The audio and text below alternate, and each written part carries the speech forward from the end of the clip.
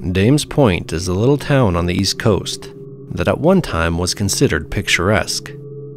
Despite this, not many people make it a habit to visit, due to the unwelcoming nature of the few that reside there.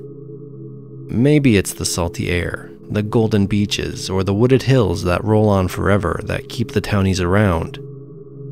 Or maybe it's a darker secret not spoken of in public that haunts this town's past and keeps the residents as prisoners. It has been whispered in some circles that Dames Point, once a thriving fishing and port town, fell on hard times around the turn of last century. Whatever caused this is unknown and only speculated. Some talk about a pirate's curse. Others mention voodoo spells and witchcraft.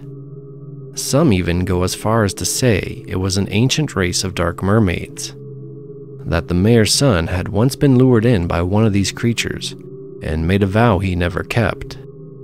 Since then, the town has known nothing but despair. Most sensible people overlook these tales and assume it's a town that had run its course with bigger cities such as Charleston, Baltimore, and Boston taking over its business. Whatever the case, it didn't matter much to me. I had been assigned by the state auditor to go there and assess the decline of the town. It had been over 100 years since anyone had taken an interest in this place, but due to new revitalization programs enacted by the governor, someone had to do it. Upon entering the town, the first thing that caught my attention was the rundown appearance of the place. There were holes in the steep-pitched colonial roofs of the houses, an old industrial complex from which steam poured out of greasy canneries, leaving a foul smell in the air. To be fair, everything outside of the town was postcard perfect, but once inside, it was like a trip to another dimension where building design froze in the early 1900s, but entropy continued to march on. There was a road going north to south that ran straight through the sleepy village, once part of an old highway system that fell out of use once interstates were built. Yet one more reason why this place was in its severe state of decline. From this old highway, other roads spiderwebbed off and throughout the city. At one point, this place had about 50,000 people living in her. Now it was down to 3,000 at most. My first stop was at the local hotel, where I was going to drop my bags before making my way to the one corporation still in business there. J.K. & Sons Fish Cannery had been operating since the late 1800s. But while still active, they didn't do much business in packaged foods under other corporations' names. The hotel was dilapidated like the rest of the town. The clerk's mahogany desk was as greasy as the air.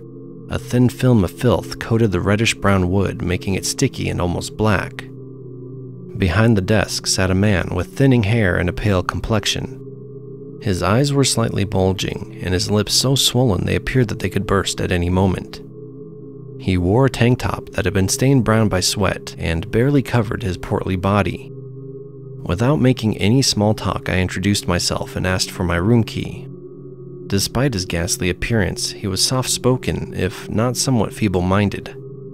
His speech slurred a bit, not from intoxication, but from being slow of thought. Eventually, I got to my room and settled in. The bed was clean and the accommodations adequate. Whatever care was put into the rooms was not put into the rest of the hotel. After lunch, which fortunately I'd brought with me, I walked the short way to the office building. Some of the houses lacked doors, which at first I thought meant that they were abandoned, until I saw a family in one of them eating a meager meal. In the dim kerosene lamplight that filled the place, I could make out that they were dirty, disheveled, and unkempt. The kids had filthy faces and were dressed in rags. Poverty hung on the place like a limp dish rag. There was a gas station and a small convenience store that seemed to be the only shopping place in town. I assumed most people drove the 30 minutes to the next town over for any major purchases, but the lack of cars in town would have said otherwise. Most of the buildings were vacant and at one time probably fine stores with quality merchandise. On one window I could see the old stenciling for a toy store. Another had a marquee for a clothing shop. The insides were now dusty and had cobwebs hanging from the ceiling. At the wharf, the smell of dead fish was overpowering. Flies buzzed all around and rats scurried away from my approach. The office of the owner, who was JK's son, his name was Artemis, was in the back of the building. There were maybe 100 employees on shift at the time, which made me wonder what the other ones who lived in town did.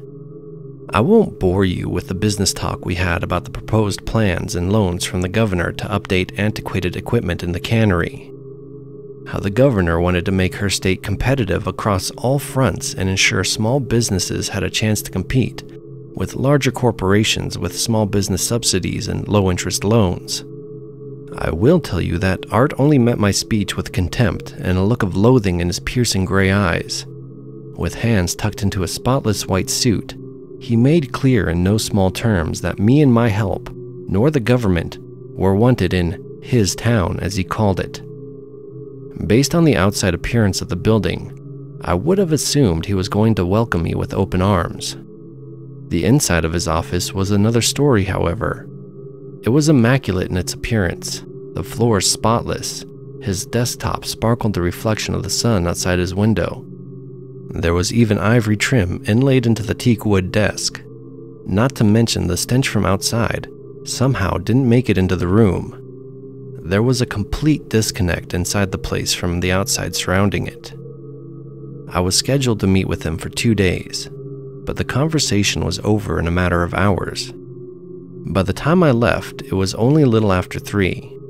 There was plenty of time for me to drive back that day and not have to spend a night in the tiny rundown town whose stench was sticking to my skin by this point. Got back to the hotel room and checked out. Went to my car to find that it wouldn't start. Come to find out that the battery was gone, not dead or unserviceable, but completely vanished. Tried to use my cell phone but had no coverage, so I went in to use the phone at the desk. The man at the desk told me the phone was dead and had been for some time, but he did offer to go get a mechanic to look at the car. It took over an hour for them to get back, and the mechanic told me that he had a shipment of batteries coming in the next day. That if I waited at the hotel that night, he would get me going first thing in the morning. That didn't sit well with me, but I left my bags in the lobby and told the clerk that I would be back for them in a bit. During that time, I went for a walk around town, desperately trying to get some kind of cell service. Up and down the main road I walked. Then, when that failed, I went throughout the small town, hoping beyond hope that I would get a signal so that I could get out of there as soon as possible. The whole time I was walking, I could feel eyes staring at me from inside each abandoned building. It was as if the whole town was watching me. On top of one of the many hills, I found a house unlike all the rest. It was in good repair with an iron fence around the lot. The yard was green, and on the front porch there were large wooden pillars supporting a balcony. It had the appearance of an old plantation home from further down south. It gave me chills to see such luxury in the otherwise squalor of the town. I could almost hear the faint echo of screams and whips around me. Something wasn't adding up about this town, or Artemis, who I suppose this house belonged to. It was like there was some kind of spell on the people below, but up on this hill one could rise above it. Halfway down the hill, and a quiet whistle caught my attention. A hand waved to me from the woods, calling me to someone behind a tree. Suspicious and hesitant, I carefully made my way towards the whistle, my hands half raised and ready in case I was attacked. Mister, you gotta get out of here," a man's voice said to me from behind the tree. "They don't like outsiders here in town. Get out before it gets dark." What do you mean, they?" I asked. "The bosses. If you don't leave before dark, they'll trap you here like everyone else," the voice said. "Who are these bosses? I work for the governor. This whole town is suspicious. If you tell me what's going on, I can get help." "There's no help here any man can give. It's best you go." "My car's dead, and there's no phone service. How am I supposed to get out?"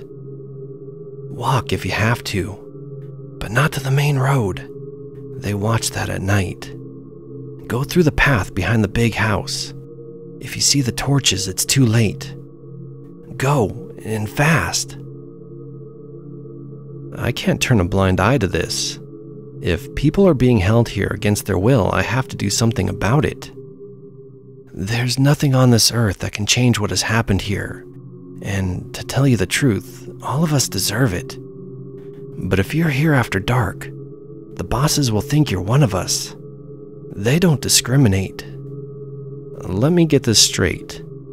The people here have bosses that only show up at night, keep them here, and if I'm caught here at night, I'll be forced to stay as well?